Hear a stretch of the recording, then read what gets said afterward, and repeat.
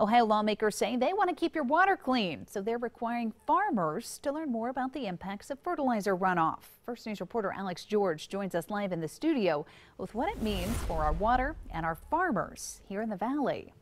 Ohio Senate Bill 150 was signed into law in 2014. Now, it requires farmers to attend fertilizer training with the goal of reducing farm runoff into our lakes and our rivers here in Ohio. Now, farmers have until the end of September to complete it. If they don't, they could face fines. It only applies to those farmers who use commercial fertilizer on more than 50 acres. I talked with a farmer here in the Valley who has already completed this training, and he says in the old days, farmers would just look at their land and use their best judgment as to how much fertilizer it needs. Now they are fine-tuning their practices, and trainings like this show that it's important to not use more than what's needed.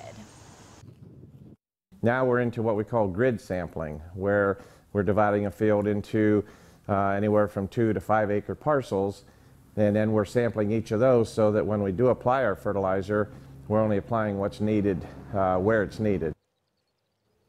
Now, he says all fertilizers dissolve in water, so if too much is used, it can run off into local watersheds, causing algae problems like that in Lake Erie.